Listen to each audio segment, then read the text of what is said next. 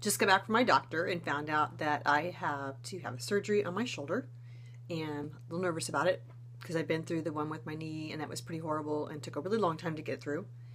But after wrecking my bike and hitting the handlebars, now I get the joy of fixing my shoulder. So I've been watching a bunch of blogs that people have online about their surgeries, and made me kind of want to do one too, because I think maybe I'll do better through the recovery and physical therapy and actually participate if I feel like I have to be accountable to somebody. So if you guys are watching, you can see that this is it, the arm with the tattoo here. This is my injured shoulder, and so we go in 3 weeks to go get this done.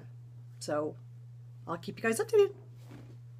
Thanks. Oh, you know what else I'm going to also put on there is that I'm going to start doing some rotator cuff exercises so I can start to strengthen my arm. The physical therapist told me that if I get nice and strong before I go in, that it'll be a quicker, easier recovery afterwards. So let's put that to the test and see if that's true.